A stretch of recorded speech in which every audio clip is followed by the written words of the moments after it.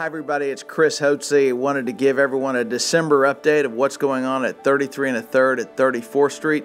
Right now we've got all the bricks going up on the big building, Building A, that sits on the south side of the property.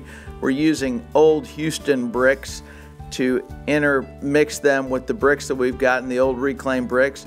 We've also finished our Cadillac Sunset mural, which is modeled after the Cadillac Ranch out in Amarillo, Texas. It looks awesome. These guys put so much work into this project. It's very complicated to put this up on a wood fence, and so these guys came out and did a tremendous job, a lot of time and effort to get this art done. They actually allowed us to be part of the project and do a little bit of artistic work on some of the cars. It was fun. It was a project that involved everyone who got to work on the project was able to be a little bit a part of this mural. So it really reflects the people who worked on this project. It turned out awesome. We're really proud of it.